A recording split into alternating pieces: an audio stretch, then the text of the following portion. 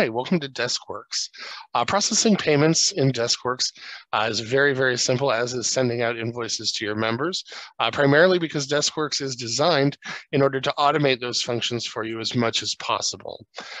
So if we take a look at a sample member that we've created here, we'll call him John Payment. There he is. You come in into this search page and you can select the person that you want to work with. So you select your member, you'll see their name here, and then the pages that you're going to be looking at in billing will all be related to that person. So if we come down under billing, we can check and we can input a card or payment method as needed for this person if they don't already have it. And then you can set up, if they're a member, a recurring billing or an automated billing for this person.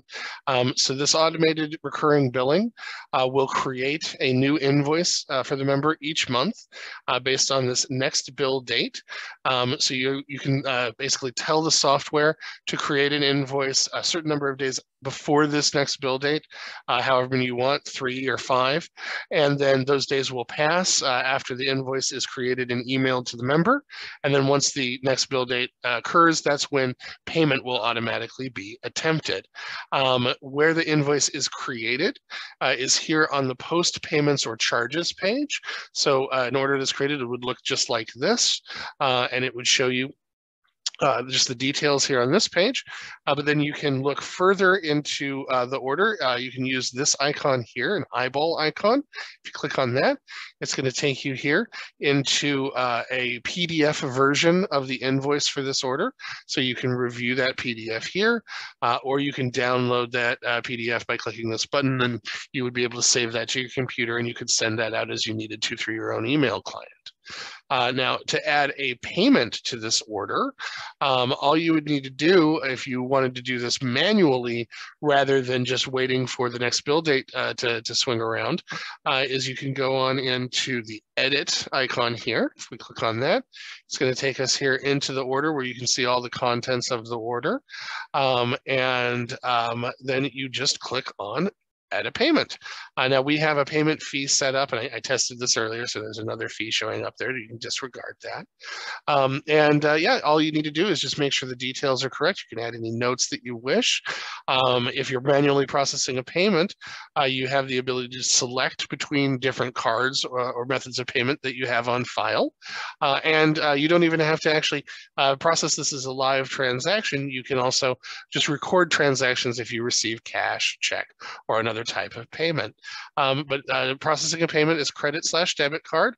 What that'll do is when you click submit payment, that is going to send a transaction from Deskworks over into your Authorize.net gateway. And Authorize.net is then going to communicate with the credit card company or bank, and it's going to get an authorization for the payment amount.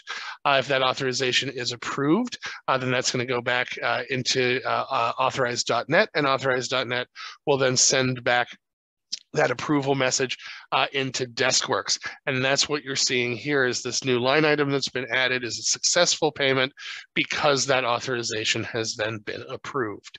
Now, if you wanted to send out an invoice to multiple people or even a single person, or if you wanted to process payments for multiple people, down here under accounting, you also have bulk options, so bulk invoicing and bulk credit card charges. Both of these operate and look almost identical. If we look at the bulk credit card charges, see this is just going to be a list of open unpaid orders for your members, and you can review those on this page by clicking this arrow over on the right. That expands it so you can look inside the order, make sure that it's the one that you're looking for, and then you can check the boxes along the left. And on this page, the bulk credit card charges, whichever boxes are checked, if you click that, it'll automatically attempt a payment on that. Or if we were using the bulk invoicing, this would say send emails, and when you click that, and a PDF invoice would be automatically emailed out to the member's email address on their profile page. Yeah, and so it's really just that simple. If you have everything set up, you hopefully shouldn't need to create too many orders on your own. You just let the system go ahead and do that for you.